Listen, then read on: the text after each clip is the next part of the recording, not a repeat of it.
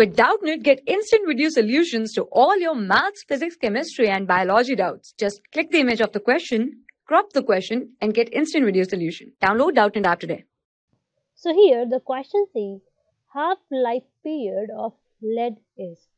Now half-life period is the time taken to become half of its initial amount, right? Half of its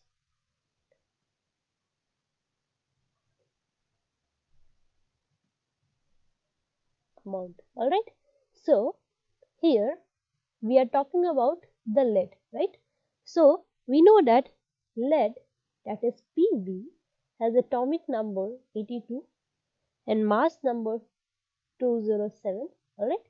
So it has 82 protons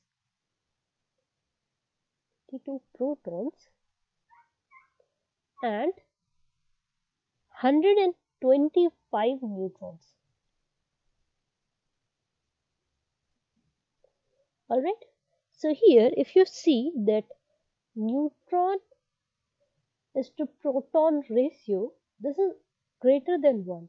Hence, we can say that this atom of lead is stable. Alright, now since the atom of lead is stable, then we can say that lambda is equals to 0, right? So T half is equals to 0.693 upon lambda, right? So here lambda is 0, so it will be equal to 0.693 upon 0, that is equals to infinity. So we have calculated that T half, that is the half-life period of lead, is equals to infinity. Alright. So we can say that option B, that is option 2, is the correct answer. I hope you understood. Thank you.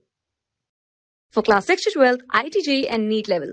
Trusted by more than 5 crore students. Download Doubtnut app today.